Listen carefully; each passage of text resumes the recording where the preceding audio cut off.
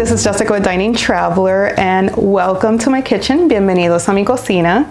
Now we're all at home and we're cooking more, and I've taken this time to do some of the recipes that I've learned to make growing up, and also some of the ones that I've learned during my travels. And of course, I want to start with Puerto Rico. And one of my favorite things to eat when I go to my mom's house or when I go back to the island are alcapurrias. Alcapurrias are these delicious fried treats. We call them frituras. And they're made with a dough with a masa of yautia, which is a root vegetable, and green banana, and filled with some type of meat.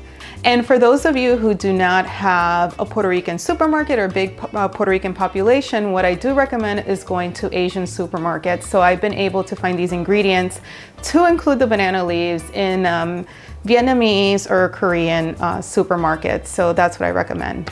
So we're gonna start with making the picadillo, which is the meat filling. There's different ways that you can fill your alcapurrias. Today we're gonna do ground pork, but you can do ground beef. You can do even corned beef, which is my mom's favorite and the favorite of a lot of Puerto Ricans. You can do stewed crab, which is my favorite, but in this economy, we're not gonna do that. And if you're vegan, you can even try a Beyond Meat type product and just put the traditional seasoning. So we're gonna start with around a pound of ground pork, a little tomato sauce, around 1/3 to half a cup of sofrito. I'm Puerto Rican, so I don't have exact measurements. A small onion and a little sazón, because we make everything with sazón in Puerto Rico.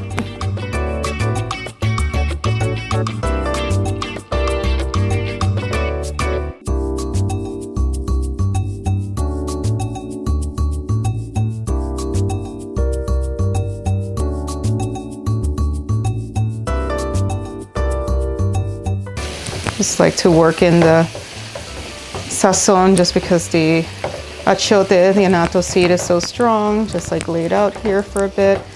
And I would just say it usually takes like a nice 10 minutes to cook, depending on your range. We have a gas range, which I love. And I like to add the tomato sauce and the sofrito when it's just a bit more cooked and it releases a little bit of the fat and just makes it adhere just a little bit better.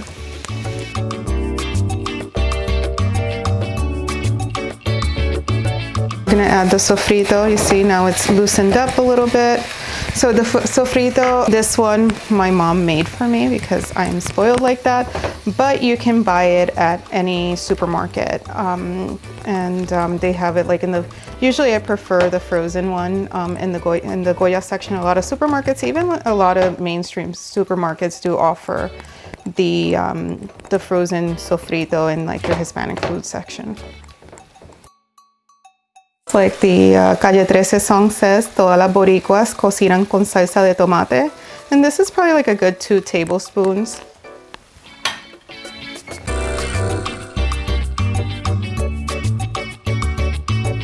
But just make sure that you get the meat in the tiniest pieces possible, because it has to fit in the masa. And if you have these big chunks of ground beef or ground corned beef, it just does not work as well.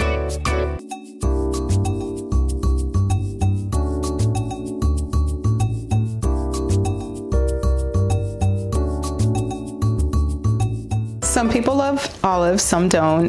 For example, my mom is not a fan of them in the meat and the picadillo. I like to just add a little bit. I feel like it adds a little bit of flavor, but if you're not an olive person, don't feel obliged to add it to the meat.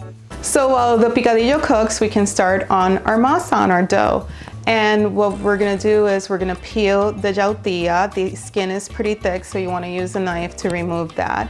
And we're gonna peel the green bananas, which they can be a little bit tough. So my tip is to put them under hot water and go ahead and peel those. Then we're gonna use 2 tablespoons of achiote oil. That's also another ingredient you can find pretty easily in Hispanics and or Asian supermarkets. That's called annatto. You can also, if they don't know, achiote is annatto. And a packet of sazón, just to give it a nice little flavor. And I always like to add a little dash of adobo as well.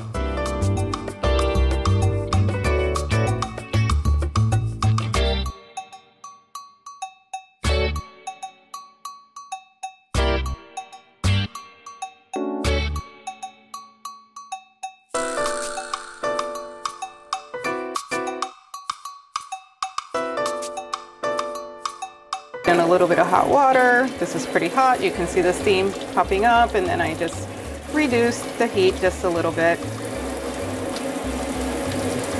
And you see it just starts coming off a little bit easier.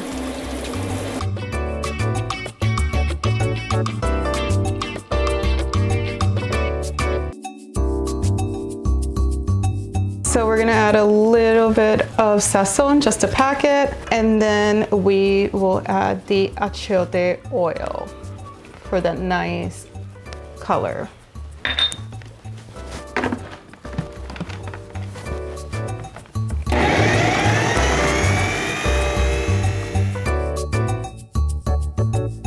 Midway, you want to open up la masa, make sure that all the ingredients are mixing in well.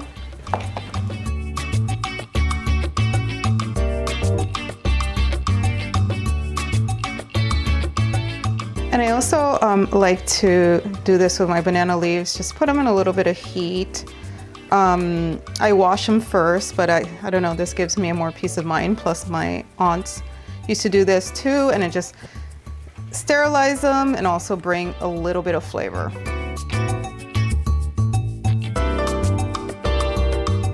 I like to put a little oil on my banana leaf, and once it goes into the frying pan, you'll see why we use the banana leaf. Is a nice effect. So we put some masa.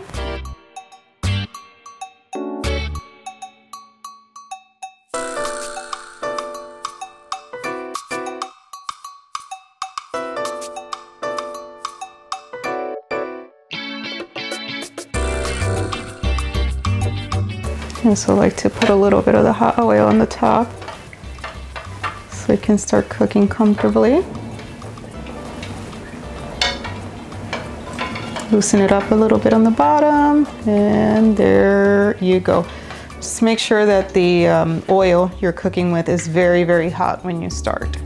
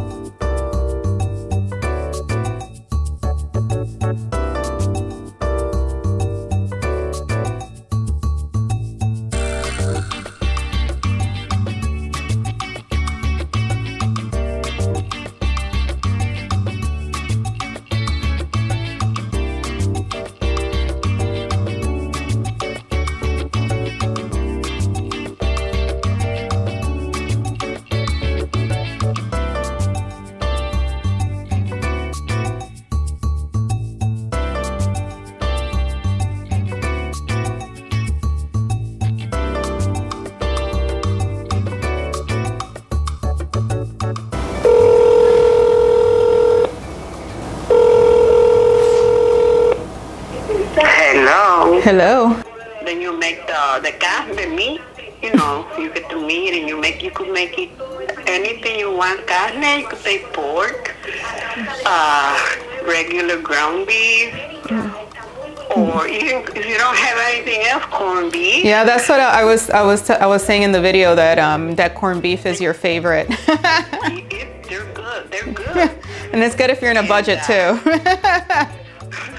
And then for the, ¿cómo se llama? For the mezcla, how do you say mezcla? The masa, I call it the dough. I mean, but it's not a dough, right? Oh yeah, yeah, the dough. You put a little bit of seasoning, you know, like adobo, sazón, and that's about it. Okay, mommy. Well, thank you. I tell everybody that you're my cooking hotline. So if I'm making Puerto Rican food, I call you like 10 times. Te quiero mucho. Tú lo escuchas, te quiero mucho. Mira, abuela dijo que yo también. Adiós. Adiós. Bye. So this is how I make my alcapurrias. I hope you enjoyed the recipe. If you try it, please tell us about it in the comments. And now I am going to indulge, because the best way to eat an alcapurria is straight off the fryer.